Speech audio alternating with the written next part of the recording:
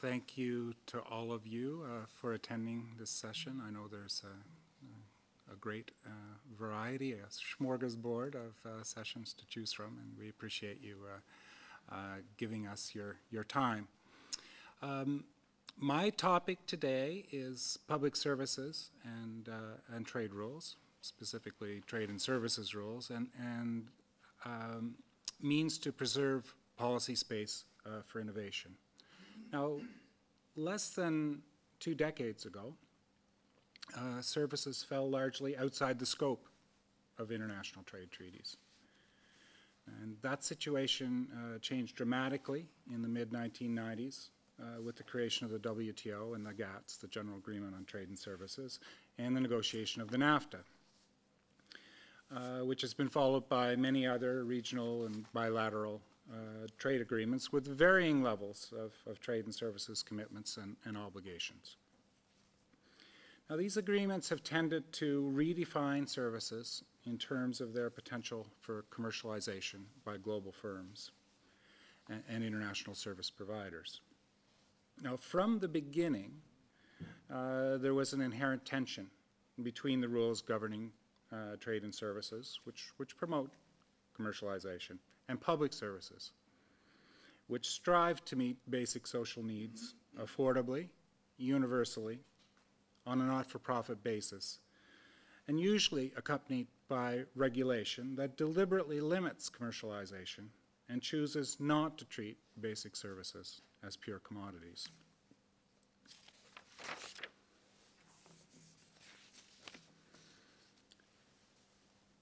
With a few exceptions, trade treaties have not, in my view anyway, been the direct cause of privatization. I would say that rather the impacts on public services have been structural. So the first impact is to fix the boundaries of public services by raising the costs of expanding them or creating new ones. The NAFTA's investment chapter and the GATS both codify in different ways the regressive concept that foreign commercial service exporters and investors must be compensated when new public services are created or existing ones are expanded, while governments retain the formal right to expand public services. The treaties make doing so far more difficult and expensive. Now, a second impact is to increase the bargaining leverage of private economic interests, specifically foreign investors and commercial service providers, when new public services are proposed or implemented. From my own country, there's the example of public auto insurance. We have public auto insurance, very good, workable, affordable systems in 4 of the 10 Canadian provinces. And we have protected our ability to maintain those systems under the General Agreement on Trade and Services. But when 2 additional provinces, after elections, fought on that issue, elected governments that were prepared to implement those systems, the insurance industry was able to threaten action under both the WTO and under NAFTA's investor-state dispute settlement system, and for that reason and other reasons, the reforms never proceeded in either province. Now, a third impact is to lock in future privatization by making it difficult for future elected governments to change course and reverse past privatizations, even failed ones. And this, of course, is the ratchet effect.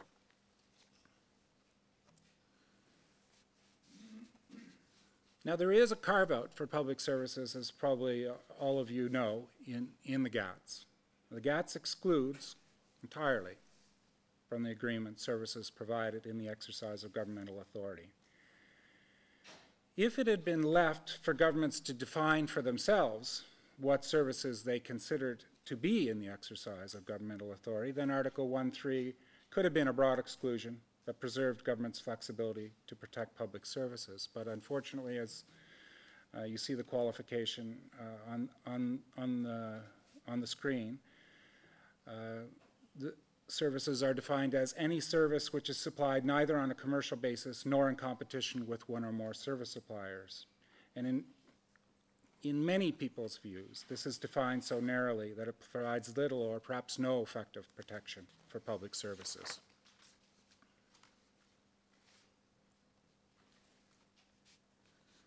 At the top, you'll see a quote from the then Director General of the WTO, Mike Moore.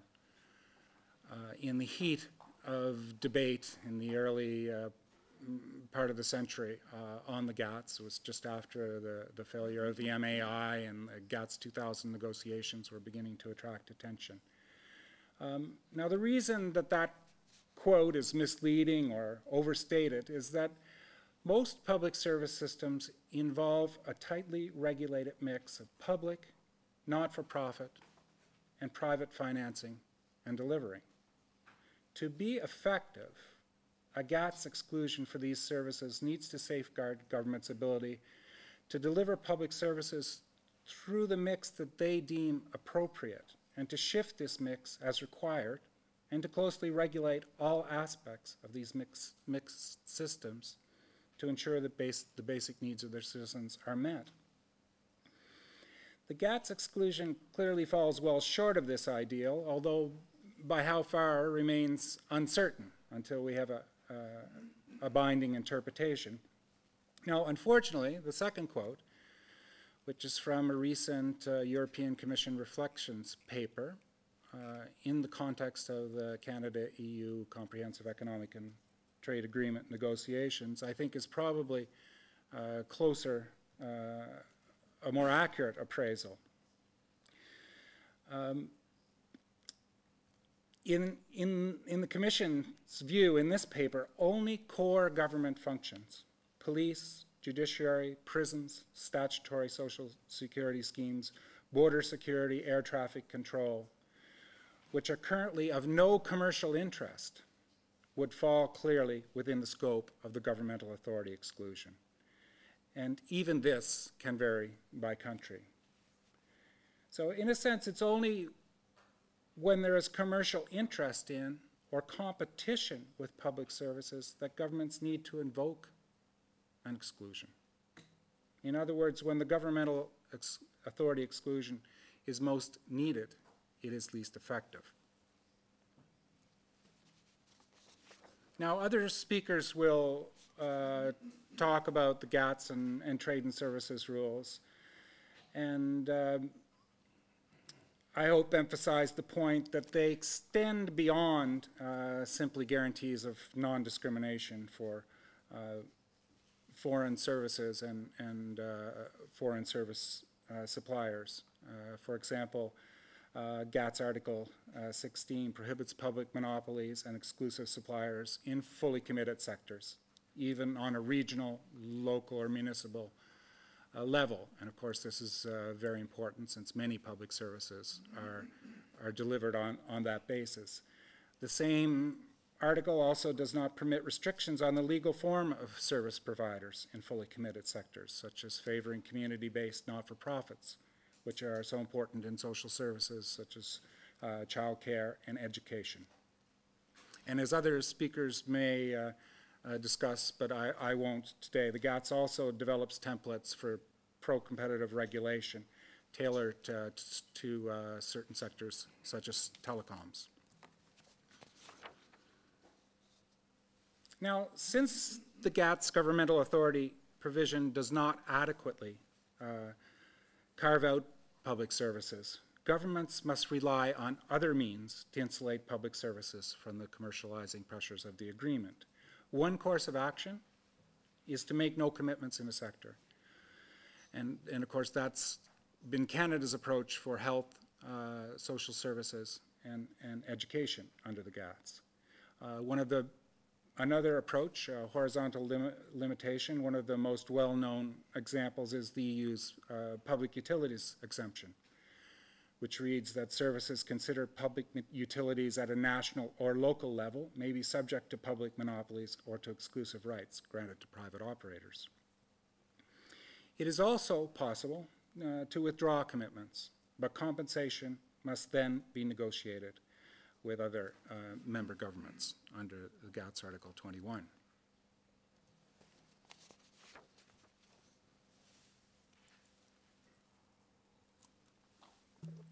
And to say a few words about the TISA, the Trade and International Services Agreement.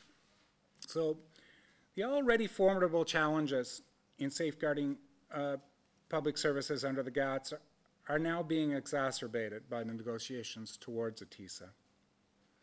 It is unclear, to me anyway, whether or how the TISA will eventually be integrated into the WTO system. That's, yeah, how or whether. It is a self-selected group of only those most committed to deeper services liberalization. So the countervailing arguments are, the countervailing arguments to protect sensitive sectors are by that standard less vocal. The talks are characterized by a high level of secrecy. The proposed negative list approach to national treatment commitments, that's the list it or lose it approach, increases risks to public services. Quite simply, it's easier to make a mistake in a negative list approach. Deeper commitments, and to qualify under GATS Article 5, we might be talking as high as 90% coverage, undermine the utility of Article 21, the ability to withdraw commitments, because you need what negotiators call water in your schedule in order to be able to compensate for the withdrawal of those commitments.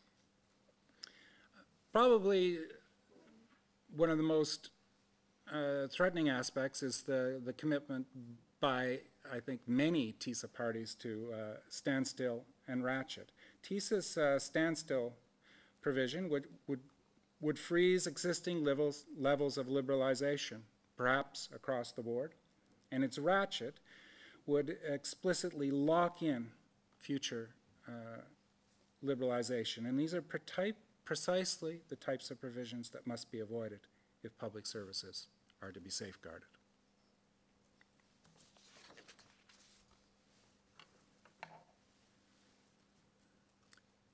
I'm just going to briefly identify, in the interest of time, some of these additional TISA elements, which are under discussion, as I said, be under a veil of secrecy, but all of them potentially quite controversial. The issue of government procurement is on the list, and I'll be honest, I don't understand why the members of the TISA group cannot use the government procurement agreement to make commitments among themselves, unless the plan is to somehow stack the deck against developing countries who are not part of the TISA group at this point. The whole issue of subsidies and countervailing actions is quite fraught. When we talk about domestic regulation, disciplines on domestic regulation, we're explicitly talking about disciplining non-discriminatory regulation governing services. Again, a very sensitive area, as are cross-border information flows and the whole issue of state-owned enterprises.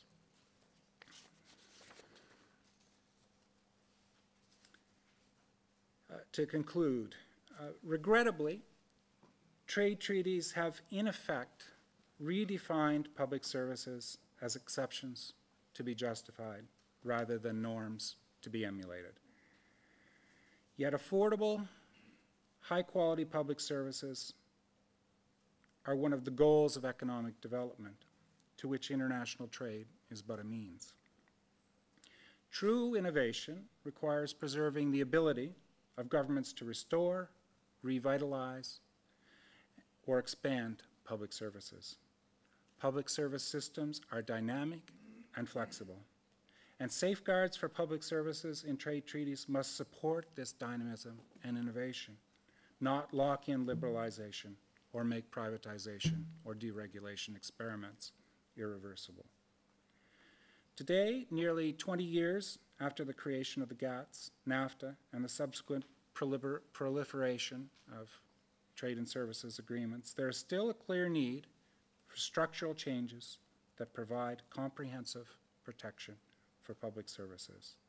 And unfortunately, what seems to be the hottest game in town, or in this town, the TISA appears to be moving us in the wrong direction. Thank you.